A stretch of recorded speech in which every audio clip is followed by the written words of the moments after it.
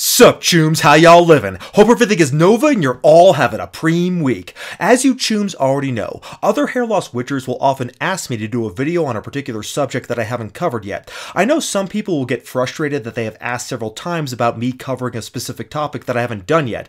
I actually have a research folder where I keep a list of suggested topics, and it is a very long list. I can only do one video at a time though, but rest assured that if you follow my channel, then eventually I will get to all the topics you are interested in. So one topic that several people have asked me about over the years is the subject of shampoos. Specifically, people ask what kind of shampoo do I use, and are there some ingredients in shampoos that they should avoid? One ingredient that comes up a lot in the discussions is sodium lauryl sulfate. In case you don't know, sodium lauryl sulfate, also known as SLS, as well as a related substance called sodium lauryl sulfate, known as SLES, are two closely related chemical foaming agents that are used not just in shampoos, but also in other products like soaps, detergents, makeup, even toothpaste and mouthwash. So, it's the thing that makes shampoos and other cleaning products foam and lather up. That's why oftentimes the overpriced Crunchy Mom shampoos you see at Whole Foods don't lather very well, because most of them are SLS free. Technically, both SLS and SLES are classified as anionic surfactants. Their chemical structures are pretty similar. Both SLS and SLES work because their molecules have a water-attracting end and a water-repelling end. They work by reducing the surface tension between two substances, which allows them to mix together better. This reduced surface tension also allows air to get trapped in the water more easily, which causes foam formation. So, these chemicals are often used in shampoos to increase their foaming action. Anionic surfactants also surround dirt and grease and form small clusters called micelles that can be washed away easily. So, they are frequently used in household cleaning products including shampoos. So, I was originally going to lump sodium lauryl sulfate and sodium lauryl sulfate together in this video, but unfortunately I can't do that, and that's because the two agents have different properties. Sodium lauryl sulfate is derived from sodium lauryl sulfate, and it is actually more commonly used in shampoos than sodium lauryl sulfate because it is milder than SLS. However, SLES may have some toxicity that SLS doesn't have, but we'll get into that later. So, if you look online, it's easy to find websites proclaiming that SLS is bad for your hair. Some sources say it can cause inflammation or dry out your hair excessively, and some sources even make more dire claims, like that it can cause cancer. Most often, these claims come from companies selling shampoos and other products that don't contain SLS. It kind of reminds me of companies that bash finasteride, but just so happen to be selling their own bullshit hair loss products. Hair Guard, I'm looking in your direction. So obviously, there is a lot of bias in the messaging about SLS online, just as there is with finasteride. But to be fair, there is some bias on the other side too. You can see a lot of the positive information on SLS coming from sites that have a vested interest in people buying products containing SLS, like this site here sponsored by Colgate. So all this has created a lot of confusion for consumers, which has left me with no choice but to activate my witcher senses to find out once and for all what the truth is behind sodium lauryl sulfate and sodium lauryl sulfate. Are these foaming and cleaning agents harmful, beneficial, or are they merely neutral in their effects? So, let's first start with the most serious claim, that sodium lauryl sulfate causes cancer. This claim is made by many people, including notorious health scammers like the fake Dr. Scientologist Eric Berg. But the question is, other than that, is it toxic to our bodies? Well, here's the data that I researched. It may be contaminated with two toxic chemicals. One is ethylene oxide, which is a known human carcinogen, and 1,4-dioxane, which is a possible human carcinogen. So Mr. Eric Berg is claiming that SLS is potentially contaminated with carcinogenic compounds, including ethylene oxide and 1,4-dioxane.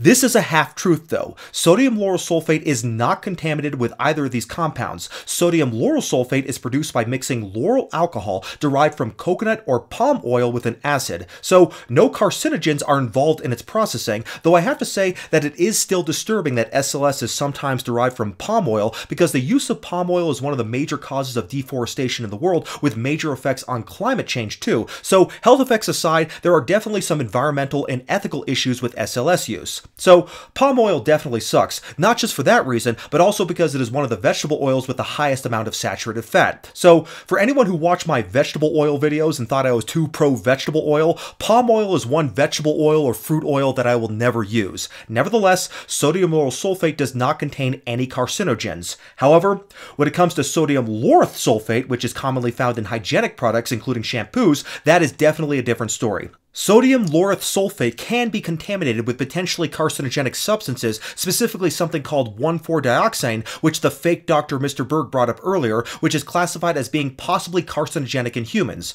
Sodium lauryl sulfate is derived from sodium lauryl sulfate by a process known as ethyl oxidation, and 1,4-dioxane is produced as a byproduct of this chemical process. Now, manufacturers of products containing 1,4-dioxane can strip it out of their products. The FDA over the years has monitored the amount of 1,4-dioxane in personal care products, and the amount has gone down over the years. In 2018, only 2 out of 82 products tested had 1,4-dioxane levels over the supposed safe upper limit of 10 parts per million.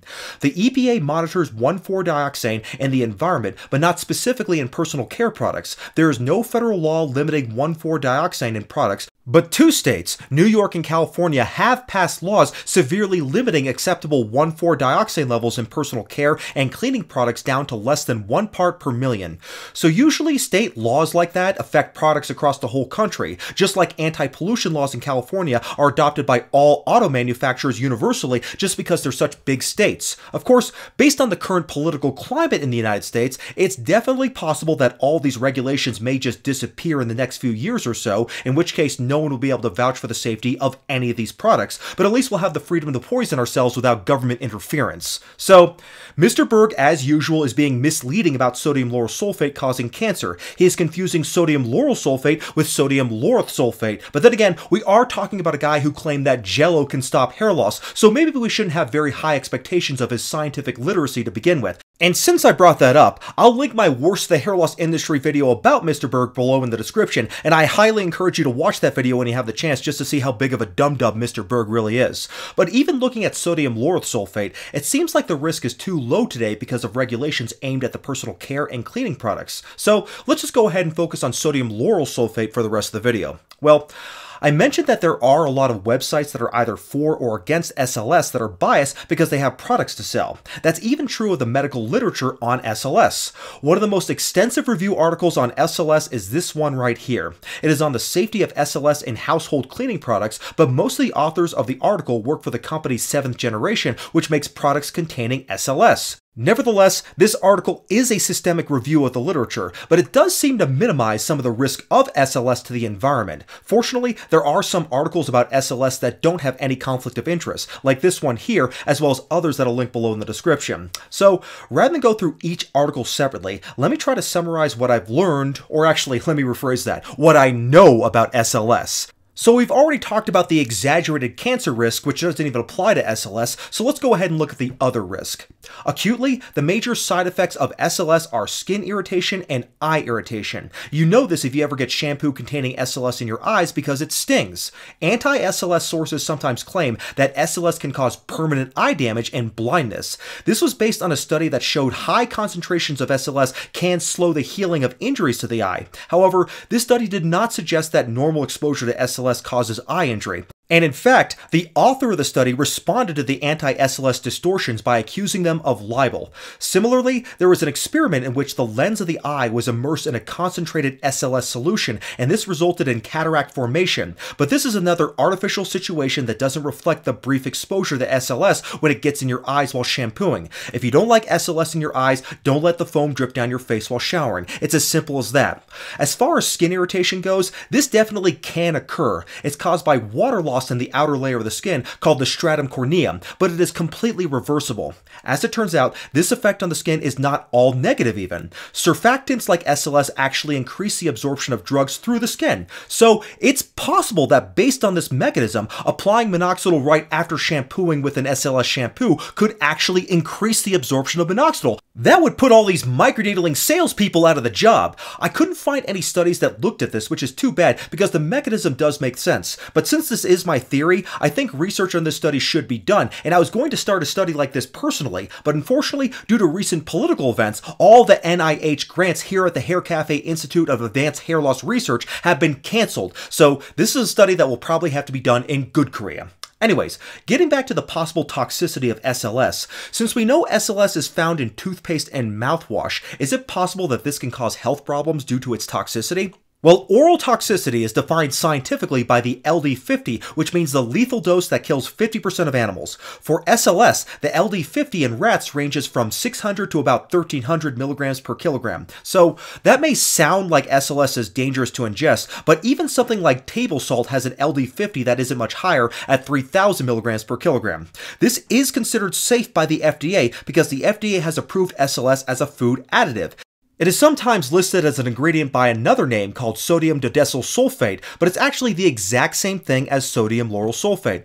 I think this is just a marketing decision because people would probably be freaked out if they saw an ingredient in their shampoo that's also found as a food ingredient. So SLS is used as a food additive in some products like marshmallows, dried eggs, though it is banned in the European Union. So you could eat SLS, although I'd probably try to avoid it or at least minimize it since it is still toxic in very high doses. Unfortunately, SLS is much more toxic to sea animals than land animals. The LD50 is as low as 0.001 milligrams per liter of water for some sea creatures. So, water pollution with SLS could cause significant negative effects on the ocean and river life forms. So, health effects aside, there are some serious ethical and environmental concerns with excessive SLS consumption. Anyways, let's get back to some of the other claims made about SLS. Other claims are that SLS builds up in the bloodstreams or in the organs, or that it causes hormonal changes, mutations, or developmental defects. However, there is no evidence to support any of those claims. That is just fear-mongering. But this is a hair loss channel, so I'm sure what you chooms are most interested in here is what effects it has on hair growth. Well, rat studies using SLS showed deposits of SLS on the skin surface and in hair follicles, and these deposits could theoretically damage the hair follicles and inhibit hair growth. However, there are no studies suggesting that SLS actually causes hair loss, so perhaps this is just a situation where not enough SLS is found in shampoo for it to actually damage the hair follicles. Finally, since SLS is in toothpaste and mouthwash, what are its benefits and risks in that situation?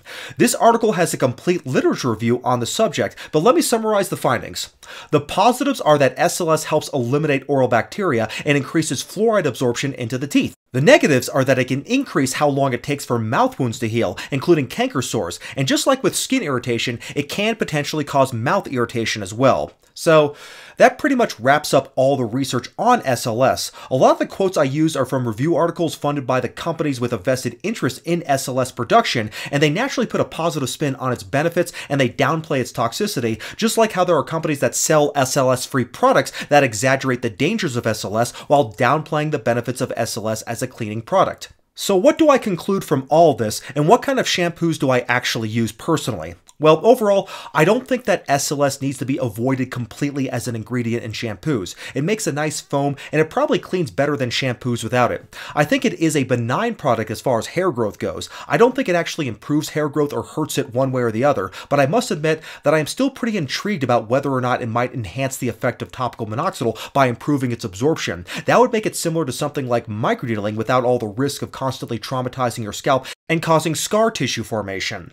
I think the big negatives of SLS have nothing at all to do with your hair. It's rather the fact that it is made from palm oil, which has many ethical problems associated with it. Also, I think it is a big problem that wastewater with SLS in it might be very bad if it pollutes our rivers and our oceans. Practically speaking, I do use SLS-based shampoos, including a Perithione zinc shampoo daily, as well as a ketoconazole shampoo maybe once or twice per week. That would be this. This is just generic 1% Nizoral. The 2% variation is available prescription only, but I find it's way too harsh for my scalp, so I just use the 1%. And even this one is pretty drying, so I don't like to use this one very frequently, but this thing definitely knocks the hell out of my dandruff, so I do like it. But ethically speaking, especially as a vegan, you may think it is a bit hard for me to try to justify using SLS since it could contain palm oil, but fortunately, palm oil is just one possible source, and it is possible to make it from other sources like petroleum and coconut oil, or it can even be synthesized directly in a laboratory. So it is possible that not very much palm oil is used in the production of SLS, although I don't know for certain. Other than that, I think SLS is pretty harmless, although I think the derivative of SLS, specifically SLES, sodium lauryl sulfate, is potentially more dangerous since it could contain the possibly carcinogenic 1,4-dioxane, though most likely the levels that are found from this carcinogen are probably pretty low due to regulations of products containing SLES. So this video was interesting for me to research because if you guys watch my channel, you know I have pretty polemic takes. I usually decide something is either really bad or really good, but in this case, I think the data is mixed. I think there are downsides to SLS and especially SLES, but the downsides have nothing to do with hair, and the downsides in general aren't dramatic enough to warrant avoiding the product completely. Although, if somebody did want to avoid SLS and SLES, I wouldn't blame them for it, so this is one of the few issues where I kinda agree with the crunchy moms, but if someone wants to use these sulfates, then that's okay too. Alright, I think that's it for today, Chooms, but I got another video coming very soon, so I'll see you all next time, hair loss witchers. Thank you for watching. God bless.